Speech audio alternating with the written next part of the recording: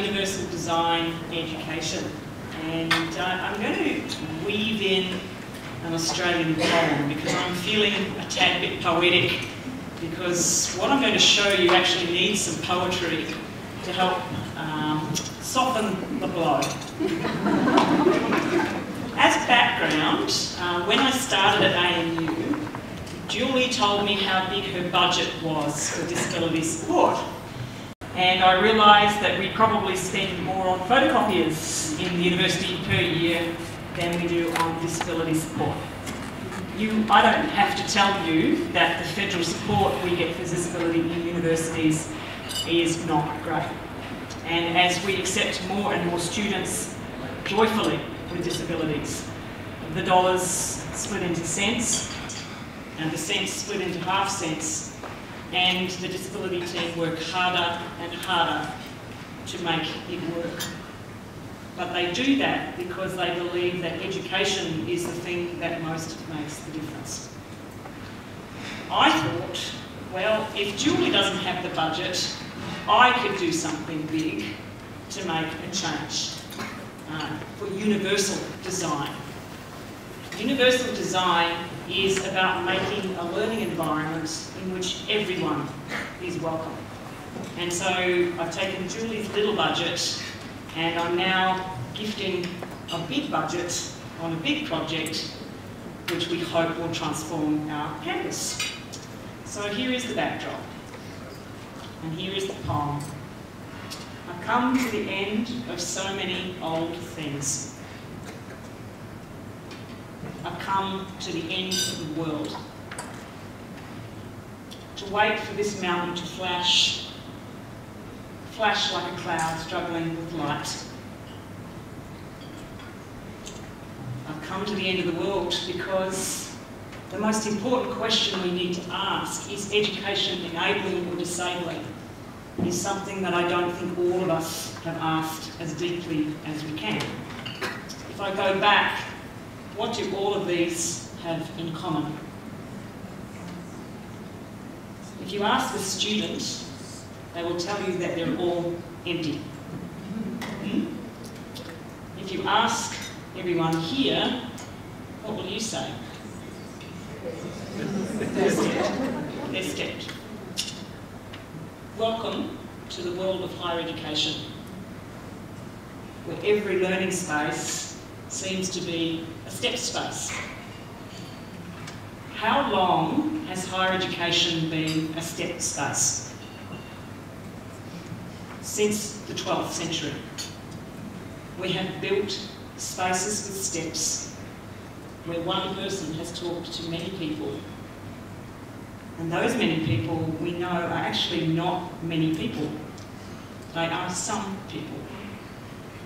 And these brand new lecture theatres, which are empty, because I know we put counters on our lecture theatres, and we know students don't go into them after week 3 of semester. We know that now. We didn't know that 2 years ago, we know that now.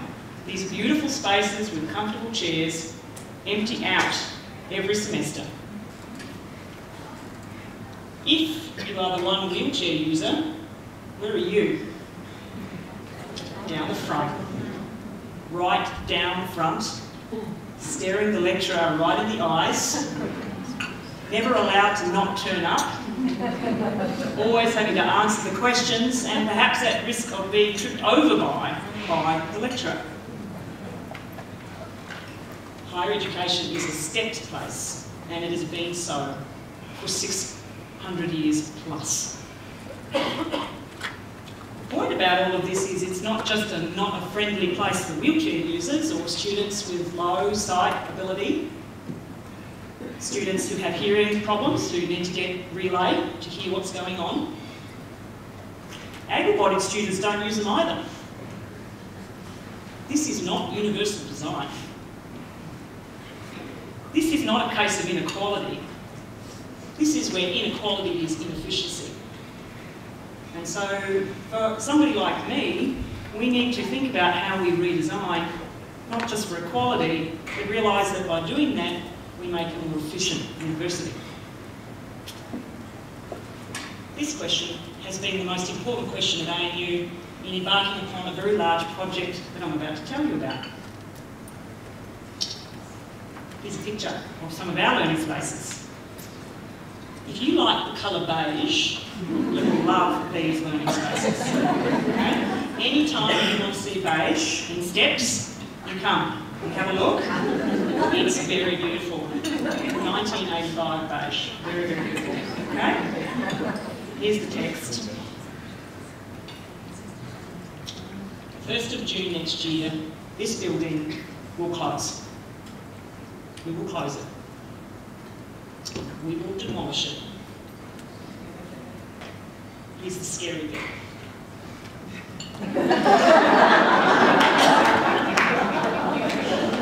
Are you still with me? I could correct here and say 80% of our enrolment is associated with this building. But after week 3, less than 10% of our enrolment. So these stepped beige spaces, which do not include or make feel welcome students with disabilities, are also not a great learning space for our students. It's very painful to ask ourselves, would we confront a moment like this? And Genevieve, yes, I do speak my mind. That's probably the boldest slide that higher education has ever been associated with. I apologise if you are now very upset and traumatised, because that is what I am dealing with at our university right now. Why are we dealing with this? Because this is not a problem of people. Right? If you put a counter on a lecture theatre, what you do is you start counting participation. What you do not do is point out an individual lecturer and tell them that it is their fault. Because what they are doing is doing what we have always done. For 600, 800 years, they have stood up in front of a group of people and they have talked. Their job is called lecturer. Their title is the learning style. And somewhere, the learning style got broken. The internet got invented, much to the regret of some of our staff.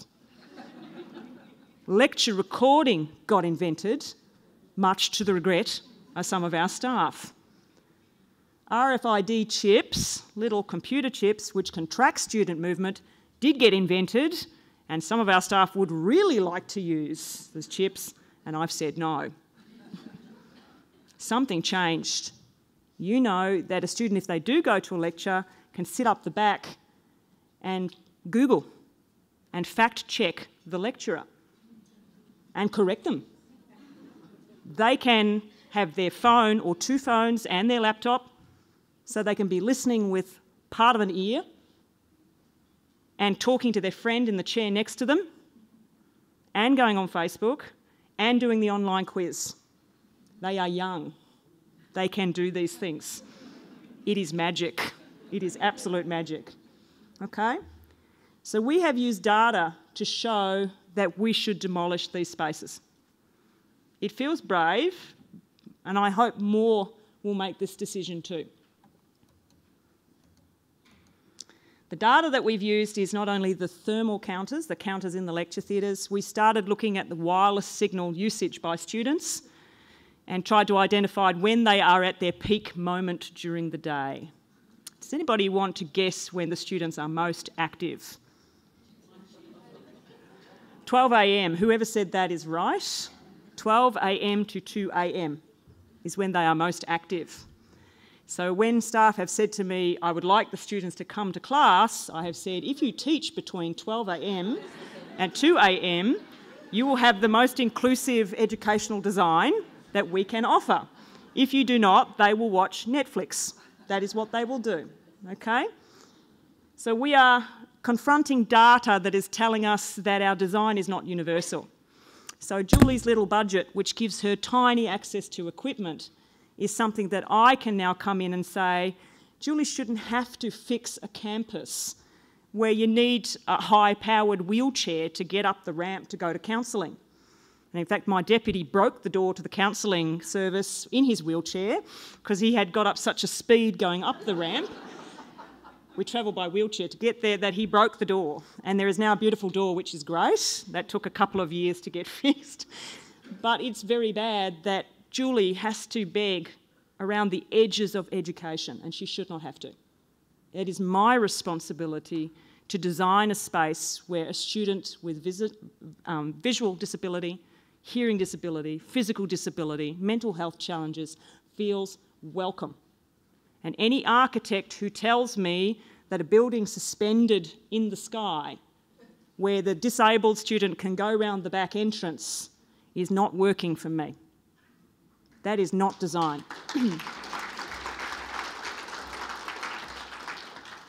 So we made our decision, we stand by our decision. I'll go forward instead of backwards with my things here. And I asked the question, in doing this, have we come to the end or the beginning? What does it mean, the end of? I've given you some ideas.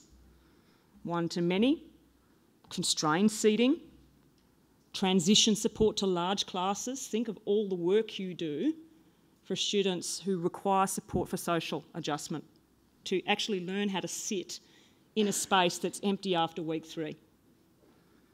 The processing of content via intermediaries, and I'm very grateful I have that today.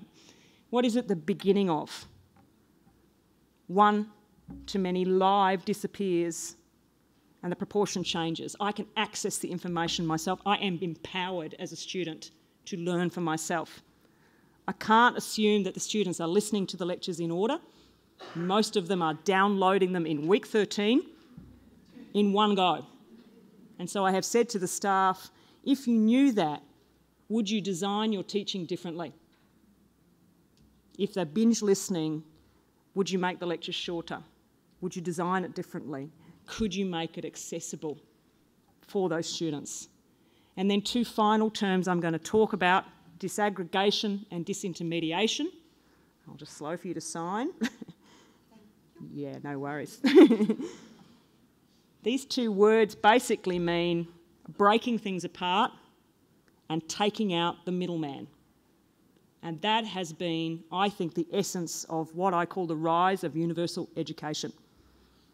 Disaggregation is where students get to exert the right to break things down into the size, the speed, and the availability that they want. If they don't like my lecture, they can go to the Khan Academy and they can listen. And Khan can talk in 3 minutes, and he will often explain in 3 minutes what takes me 55 minutes. They can access that any time. 500 million students have accessed the Khan Academy. I work with edX. We have at any one time 3 million learners online who do self-paced learning. They choose what to listen to, when to listen to it, what questions to answer. They have broken degrees down into pieces that they choose to help them succeed as learners. I wish it was as accessible as it could be, because I know from edX that this all presumes great access to the internet, great digital bandwidth, which this country does not have. So if we were to make this a universal design country, we would address our digital infrastructure to address one of the greatest inequalities in education that we have. We have also broken down education into badges to help students to acquire learning just in time, at the speed they want, and this is rising. More and more students are doing this. Okay? These all point to changes in learning, and we could let the technology drive the story, but it should not. What should drive the story is this point here. We should not be defined by our empty classrooms. An empty classroom is one that excludes. We need to be defined by places where students will come and learn. I do not want us to be defined by who we do not reach. So if I think about universal design education, Think about how radical that is. It means every space on campus is accessible to everyone. It means that the curriculum can be broken down and accessed by students, often in a sequence that makes sense to them but makes no sense to us. That they can access at the time of day that they wish, and that we are there as their guide and their support to support that learning. When we reorient ourselves in that way, then I think we will have broken the greatest challenge and what I call the 800-year curse of building rooms that exclude. Thank you.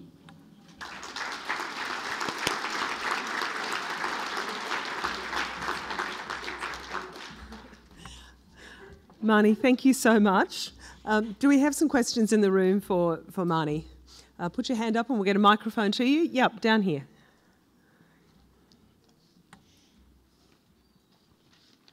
I've been noticing a trend in many educational institutions, tertiary education institutions, towards increasingly impersonal teaching styles where there is no interaction with students face-to-face anymore.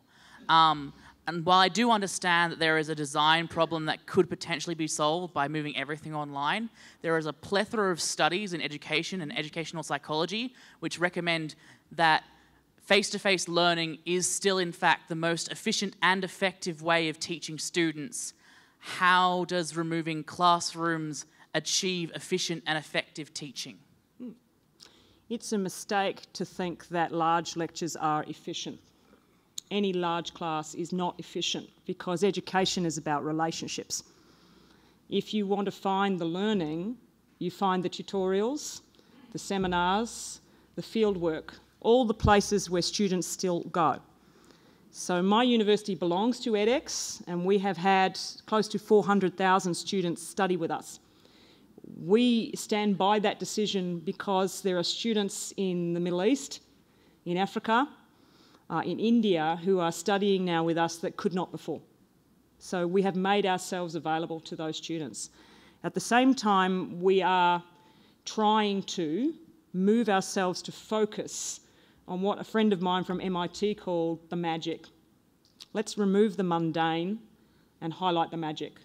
All those small classes, field work, which we all run at universities, we just have lectures sitting on top of them. If we took the bit off the top, we would hit the part that's most valuable to students. The statistic I least like is one from about 4 years ago from Melbourne Uni, the first year in higher education survey, in which 51% of first-year students said, "I don't think my teacher knows my name." That is education by exclusion. So we have to stop thinking that some things are efficient. They're actually not efficient because the learning is not happening there. And we have to redesign for inclusion, and that means focusing on the smaller class teaching. Marnie, we've heard a lot during the last day and a half of this conference about how sometimes it can be the staff themselves who are in the way of fully flexible, accessible education.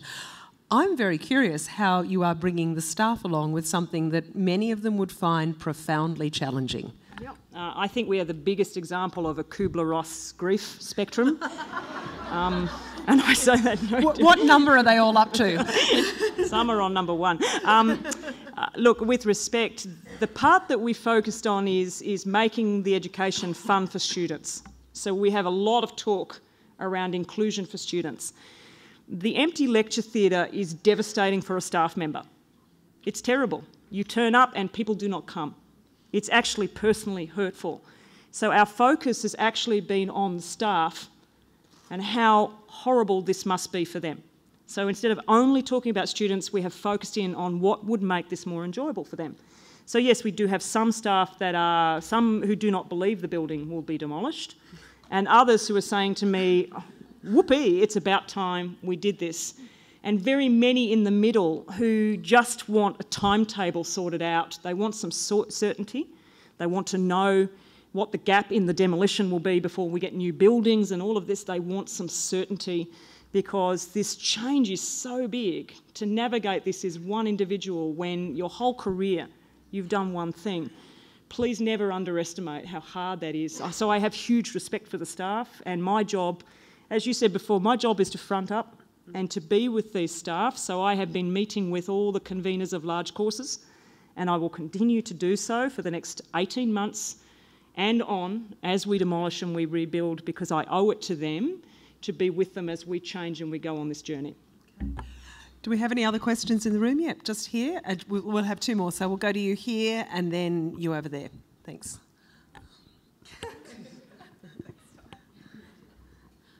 So I kind of disagree profoundly with your statement on your PowerPoint slide. I think accessibility is about thinking about people who aren't in the room and why they're not there, which I think, yeah, anyway. So I guess your vision is very much based on kind of decentralization and kind of providing a lot of opportunities for customization of different people with different needs, choosing what works best for them. And I feel like, what are your thoughts, I guess, on this kind of illusion of choice? And does that lead to institutions kind of taking less responsibility and providing support to the most needy? Yeah. So I don't subscribe to the illusion of choice, because I know that higher education travels with fault lines of inequality, and that starts at admissions, it starts in high school, it starts in primary school. The die is already set for so many people in so many ways. So making more of it available does not solve the problem. What we want to do is to refocus people's energy away from talking to empty rooms to actually engaging and thinking differently about who it is they are confronting and building a relationship with those students. We are a residential university. We believe that's very important for us. We actually know that when students graduate, they often remember more the friends they made in the hall of residence than they do the content of the lectures. So from our point of view, the co-curriculum and the focus on building those relationships is absolutely critical. You need to, because that young person cannot be assumed to have all the cultural capital, all the skills, all the experience, all the wealth to make navigating that space seamless and easy. So I don't take any of that for granted, and I don't believe that a smorgasbord is what we're offering. I actually think we're refocusing our energy to focus more on care. Last question over here. No, you who've got the microphone. So I think throughout this conference we've heard a lot about the value of awareness training and good attitudes to enabling universal design.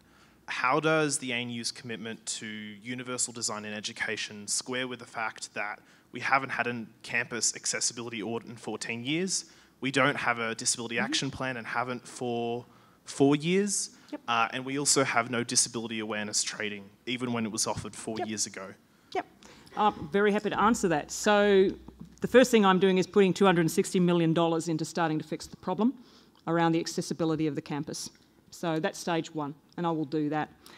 And the Disability Action Plan is part of the new strategic plan for the university. So the plan is going to the council on Friday, and then there will be a university experience plan, which my deputy's doing.